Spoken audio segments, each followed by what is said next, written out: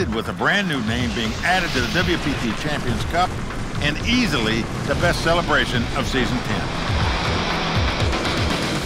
Like most five-diamond final tables, the evening started with a star-studded lineup with several key eliminations, including Antonio Esfandiari in 6th, Lucky Chewy in 4th, and Vanessa Selps in 3rd place. The stage was set for an exciting heads-up battle. Sitting with a 10 million chip deficit, things were not looking good for James Dempsey until he found a prime opportunity to double up. Oh. And James hears 3 of his favorite words. Bingo, bango, bongo, he takes down the pot.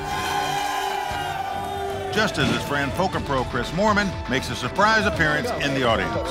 No money for Sky. Another fortunate double up for James gave him the lead, and the celebration grew louder. But Soy would not give up without a fight. Another. Got King Jack, he's got King Jack. They said he got King Jack. We've got him crushed.